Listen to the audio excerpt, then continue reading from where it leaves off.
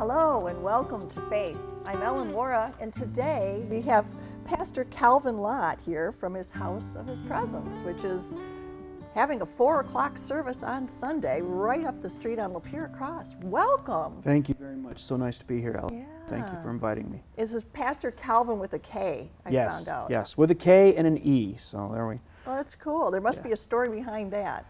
Well, I really don't know. My parents just decided to name me Kelvin. I've heard Kevin, I've heard Calvin, I've heard all different variations, but Kelvin's kind of a unique variation of it, so that's what they gave me. So that's what I've been used to all my life. So. Well, clearly you've had a calling, and I'm wondering if you could share with us why you decided to become a pastor. Well, I like to say I was going to church before I was even born.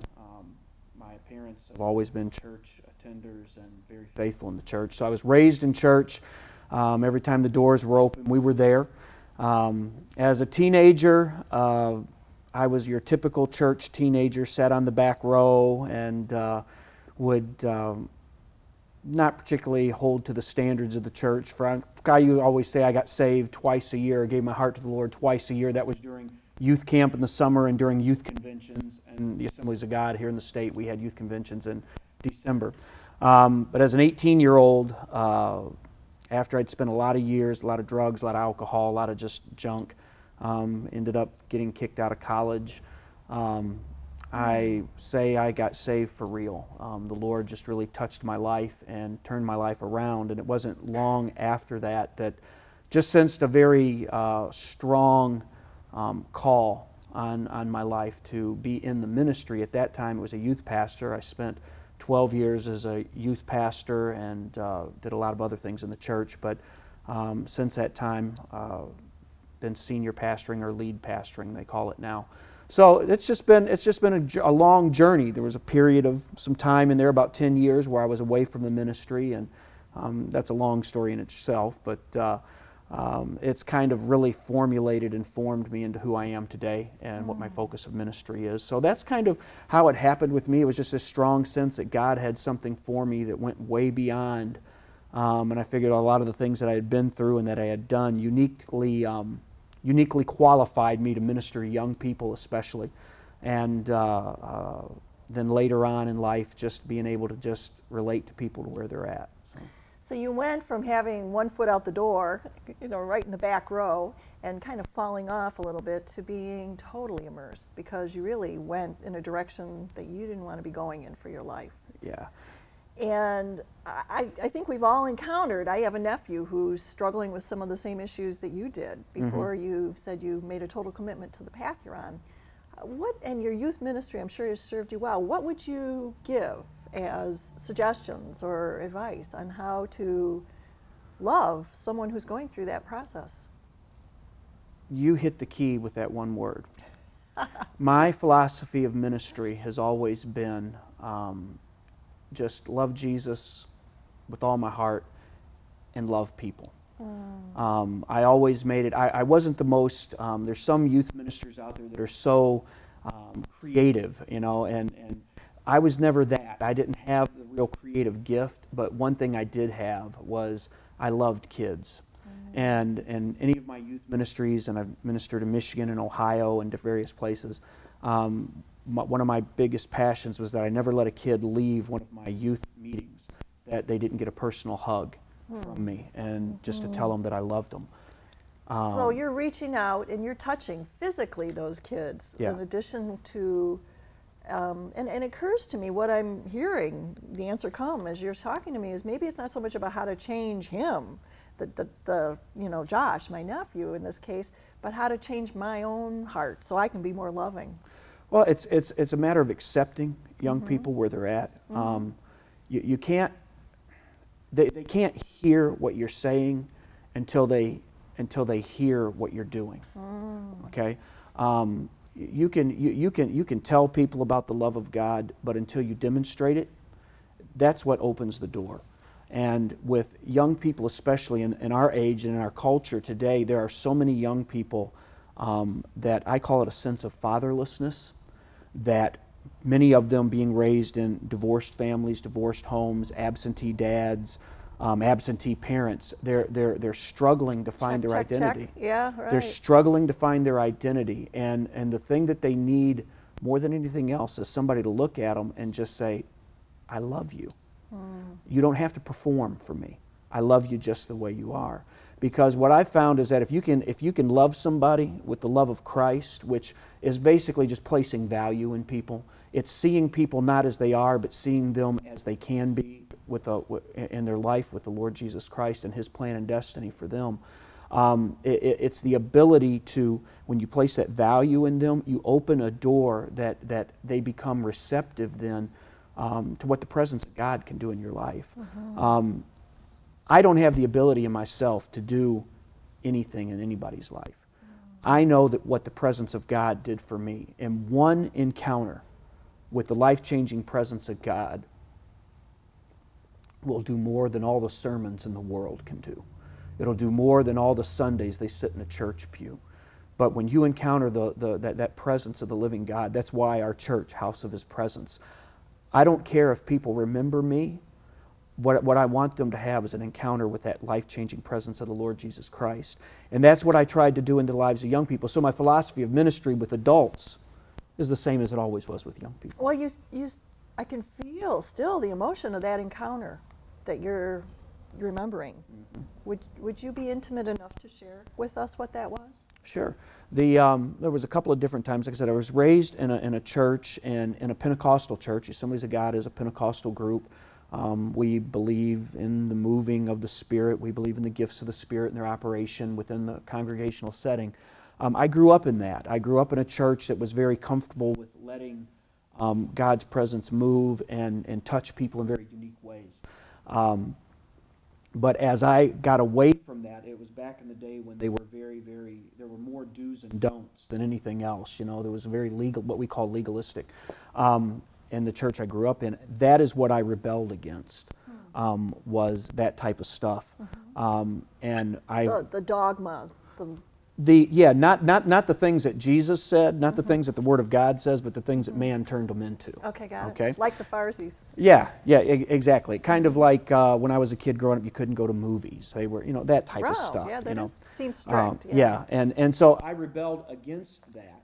And so, but when my life started going in a very negative direction, I remember one night I was, as a young man, I was sitting in an apartment with some of my friends doing what we always did, and that was getting drunk, getting high, just totally wasting our lives, quite honestly. That it just dawned on me that I was going nowhere and that there had to be something different. That very next Sunday morning, we had just had in our church, we had a new youth pastor who came to us from Georgia, and he came into a situation, there was about 18 of teenagers, and we were all the same, going down the same path, we'll put it like that.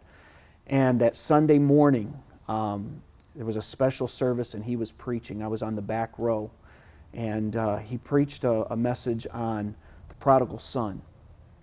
And I can remember, there's very few messages that I remember, but I can remember this one just as clear as a bell. The title of it was The Pig Pen or the Robe. That you have a choice in life. You can stay, if you're in a pig pen, you can choose to stay there, or you can come back to the Father and He'll put you in a robe and accept you just the way you are. And that morning, my life was instantly changed. I said, God, I've given all this other stuff 100%. I'm going to give you 100%. Wow. And that's what started me on the journey. That's awesome. Well, thank you so kindly. Let's take a break. We'll be right back with Faith. Hi, I'm Ken LaPlace, and I'm the new director here at OCTV, and I'm on a recruiting mission. I want you to join us. Here at OCTV, we're launching a new revolution in public access television, one that's going to take us in a direction that's exciting and challenging. We're not just going to make videos here, we're going to make real movies. Movies, for example, with real Hollywood equipment, just like you see here. We're going to make exciting videos for online, things that you'll be interested in, and you're going to have a real creative mind to join us, but that's what I want. And then we'll be able to take all that creativeness that you have and be able to put that into our editing systems here, some of the finest software packages on the market. We'll teach you how to do animation. We'll teach you how to do motion graphics and put together your videos. And yes, like I said, we'll be able to do some really cool movies here. We'll be able to do that because we have a lot of equipment that you, as a movie maker and a video person, will love. For example, we've got all the lighting utensils here. We have plenty of sound gear. Say you want to become a TV reporter. Well, we have an entire set here, and I'll be able to teach you how to be a multimedia journalist, and you'll be able to take that information and hopefully maybe you can get a job. I've been in the business for over 30 years, and I intend to teach you how to take my experience and use it for your benefit. And of course, we've got sound stages. We're going to do all kinds of bands and interviews, and I need your creative minds to be able to say, hey, look, I can help you dress this out. I can tell you what kind of shows I want, but it's going to take you. I'm on a mission. I need your help. OCTV, come on down. Talk to me. Again, I'm Ken LaPlace. Welcome back with Faith and Pastor Kelvin from House of His Presence. So you're saying that you were acting out, wasting away your life by being wasted, and that there was an awareness that there had to be something more, and that question, if you will, was answered the following Sunday. Right. The Bible says, Ellen, that God has placed eternity in the hearts of men. So there is always that thing down deep within every person that lets them know there's got to be something more, because that's the way God created us. And so it was in that moment that I heard, if you will, that voice that said there's got to be more. And started down that journey, went, the traditional church altar call, and just walked down. A lot of some people get very emotional in those. I wasn't. I was just very calm, and I just said, you know what? This is a new start, a new place for me. And so the journey started then. It wasn't an easy journey. It wasn't that I didn't fall back into sometimes familiar patterns of behavior, but my youth pastor at that time was just awesome. He became a best friend to me, and he mentored me, discipled me, and helped me walk through until I was strong enough to begin to to handle the journey on my own. And that probably his influence in my life was tremendous in kind of leading me down the path of, once I understood the call of God, of saying, you know what, I need to do for others what he did for me. So, and that's where we're at. So he was that male figure that you were alluding to, that was strong and supportive, and it sounds like the seed in you was just reaching for the sunlight, if you will, and he was kind of that little shelter that kept you from straying before you had your own strength and your own roots. Exactly. I had he wasn't so much of a father figure to me as he was just that as a guide, if you will. Okay. A mentor. Yes, a mentor. My dad, my biological father, was an awesome man. He's 82 years old, and he was a man of God. I mean, I am who I am because of my dad. He was. I wish every person could have a dad like that. And a picture that you brought, if you would, Pastor Sure. Kelvin. It's a good-looking family. Why'd you bring this as you were?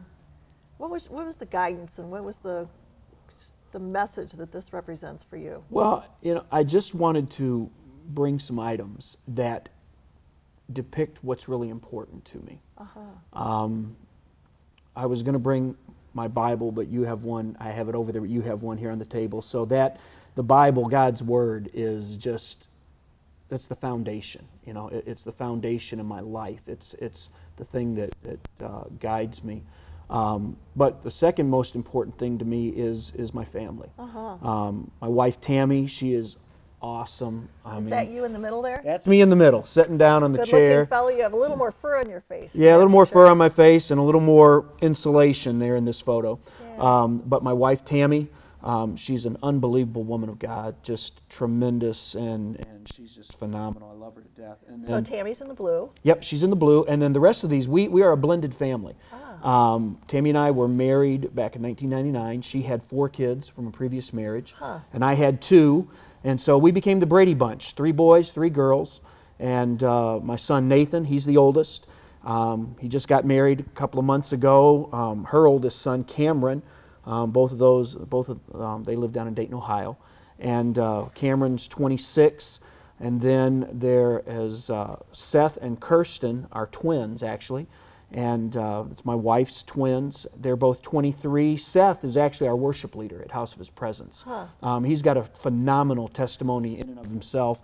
And then my daughter Stacy, we call them the triplets. They're all 23. Their birthdays are about, her birthday's about 3 weeks different than the other 2. And then our youngest is Marissa. She's 17. She's special needs. And we just love our family. We took 2 families, and that first year was rough. My wife thought it was going to be a lot harder than it was, and I thought it was going to be a lot easier than it was. So, but we came together, and the way we know we made it okay is at the beginning, all of our kids all said, we don't want kids, we only want 1 or 2, and now every one of them say, I'd love to have 4 or 5 or 6 kids. So it was successful, or they wouldn't be demonstrating that they wanted to replicate that? That's it, and the thing that's really cool about our family is that both sides came together from some very rough circumstances. My wife and I both were divorced, and that led to a whole lot of different things, but we found each other, met each other at Rochester First Assembly. Where you went.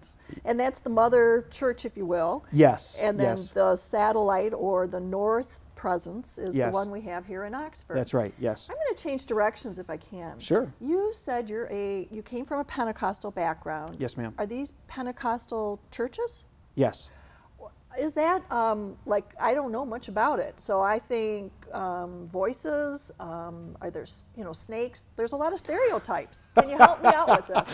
We try to keep the snakes hidden. No, I'm just teasing. In a basket, under the back row. Yeah, no. Modern day Pentecostalism was born out of what was called the Great Azusa Street Revival back in the early 1900s out in Azusa, in Los Angeles, California.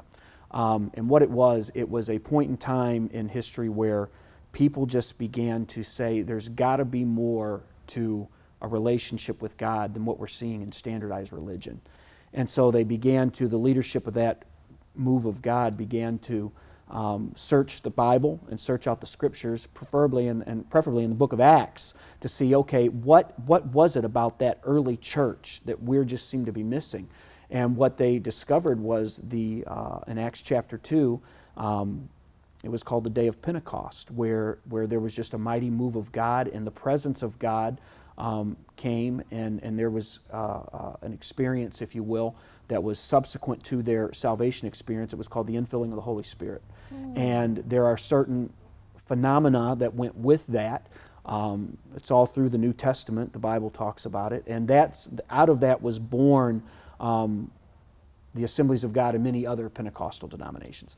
So it's the Holy Spirit coming through the congregation yes. in that moment yes. that then behaves in ways that you said are sometimes dramatic. In your case, when yeah. you were saved, it yeah. was really peaceful. Yeah.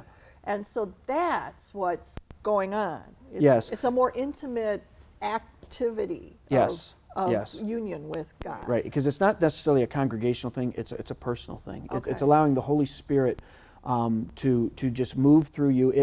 And people react in different ways, okay? You and I could take a metal object and stick it into an outlet in the walls. We're both going to get the same shock, but how we react may be different. Our response to the charge is our yes. own unique experience. Yes. Stay with us if you would. We'll be right back after this break. The new Channel 97, Oxford Community Television.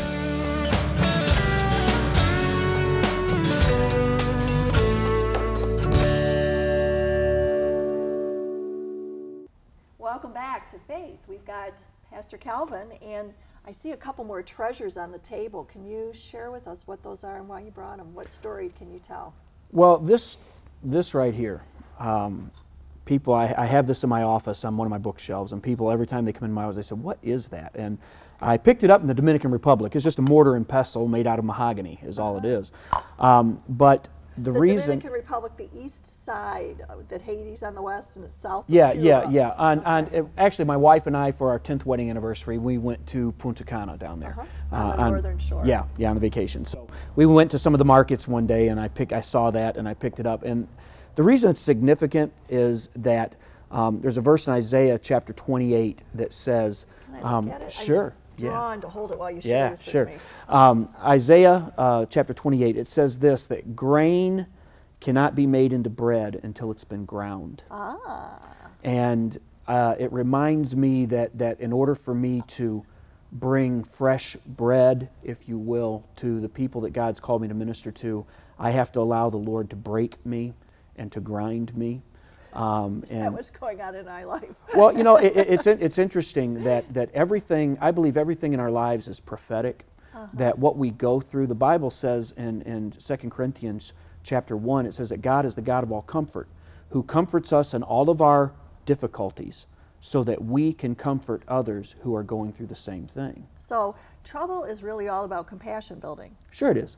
It's about compassion building, and it's about giving you a fresh perspective. You know, you can't really, sometimes it's hard to really minister to somebody until you've been where they've been. Walking in their shoes. Exactly.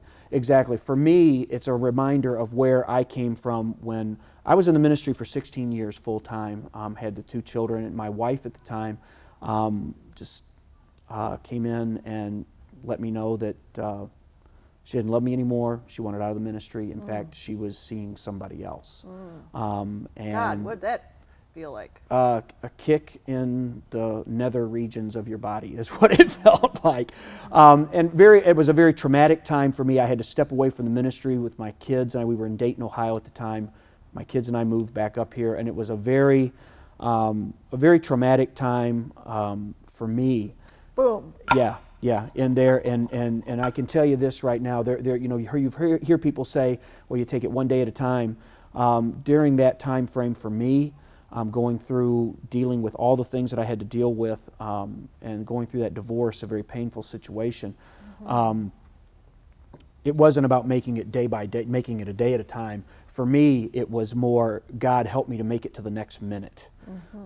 So it was really breaking down with this mortar, the personality shell that was defining who you were. And not just the personality shell, but all of the dogmatic beliefs. You know, it's amazing how you think you believe something until you go through something that tests that belief. I always think faith or life is like an onion, that you get it and then you get it, and each layer that comes, you shed a couple tears, and then we think you really got it, then boom, and something like this happens. Yeah, exactly. And for me, I'm a very transparent individual. What you see is what you get with me, and you could ask any of my people, the congregation that I serve, they'll tell you the same thing. I'm very transparent, so I believe in allowing the situations that God has brought you through. And all I can say is this, is that my God is so awesome, and He is faithful, and He is always there. And he really did a work in me that helped me become, after 10 years in a desert, so to speak, of not functioning in my calling, that when He released me back into that, it gave a whole new perspective. And it's amazing the people that God's brought into my path, that because of what I went through, I'm able to speak into their lives. And because I'm not speaking as one that's out here who's never lived it, but because I have lived it, I can speak real to them. And that's very important to me. Absolutely. You said for 10 years you were... Yeah, out of the ministry, correct. I was employed in with a Tier 1 supplier to the automotive industry here. A couple of companies that designed and built the big conveyor systems for the auto plants. And because of that, did a lot of different things: project management, estimating, quality management, a lot of different varied things. It gave me a unique perspective coming back into the church of what the everyday working man is having to go through on a daily basis. Sometimes sometimes we can, as ministers, we can get very, once again, that word dogmatic about, people being committed and faithful. From the daily experiences. Yeah. And so because of that experience, it gives you a little bit more insight in where people's going and what's happening and that type of thing and what they're dealing with. The same thing with young people. It's amazing in our church right now in House of His Presence, we have a lot of young adult age people that are coming, guys and girls, and that God is just really touching. And for whatever reason, and I know it's the presence of the Lord, they're drawn there because God's presence is just ministering to them. But the other thing is that I feel very strongly about the fatherlessness and being able to look at somebody and tell them I love them. And here 3 words that I found out that is so missed and needed in people's lives is somebody looking at them and just say, I'm proud of you. And so that has just become almost, it's just something I really feel deep inside, just to look at somebody and say, I don't care where you've been, I don't care what's happened. I throw my arms around you, I love you, I appreciate you for where you're at. But let me just tell you something, I am proud of you. And that is just, the Holy Spirit has just used that to break walls down. And that's really the philosophy of ministry of both myself and our parent church, Rochester First Assembly. Richard Crisco, the pastor there, that's his philosophy. That's why our motto of ministry is just love God and love people. So, Pastor Kelvin, I don't even know you, and yet when you look in my eyes and you say, I am proud of you, I feel like I'm blossoming inside. And I'd have to say that's the strength, as you said, that you bring to the table, is your heart is open and engaged. And as a man, you bring, obviously, a strength of reason and ration to the table, but I can feel your heart and the love that you have. I'm sorry. I was just going to say that what especially young men, what young man doesn't crave to hear their dad say, son, I'm proud of you? What daughter doesn't crave to have her daddy throw his arms around them and say, sweetheart, I'm proud of you? Excuse me. Well, it's an emotional thing. Is it it's vulnerable. Yes. Guys don't think it's okay. I mean, my dad didn't tell his sisters that he loved them, and he died last November, and they would have loved to have heard that. They knew. But my dad only shared that he loved my mother. He didn't tell that to other people around him. Right. And that's the sad thing. There are adults today that even with parents that have already passed on, they are still living their lives trying to gain the approval of a parent that's not even around, and that will end up going out in all the other relationships. It's been proven scientifically that a lot of the promiscuousness in young ladies generally are developed off of what we call daddy issues. That they're looking for that male figure in their life, and so they just open themselves up to anything and everything that comes along. The same thing with young men. There are men out there that are driven to the point that they just totally, because they're longing. Either their fathers said they were worthless, or their fathers never said, I love you and I'm proud of you. And so that colors their entire life, that colors their outlook. And what I've found, those words are powerful, but what makes them powerful is that they're energized by the love and the presence of the Lord Jesus Christ. He is the one that has the ability to break through all the junk, that has the ability to break down the walls, that has the ability to touch other people. It's been a privilege to have you with us, Pastor Kelvin Lott. Thank you. And we want to let you invite them to your church one last time. Okay. Just want to invite everyone, House of His Presence North. We meet at 2450 Metamora Road. It's right at the corner of M24 and Metamora Road. We're in the facilities of New Life Church of God. And we meet at 4 p.m. on Sunday afternoons, and we just throw out the invitation. Come on out. We'll love on you real good, and hopefully you'll experience the presence of God and the life-changing power of God in a way that you'll never be the same. So thank you very much, Ellen. We appreciate the opportunity. been a privilege to have you, and thank you. It's been a privilege to have you join us as well. I'm Ellen Waara with Faith with Pastor Kelvin Lott. Thanks for watching.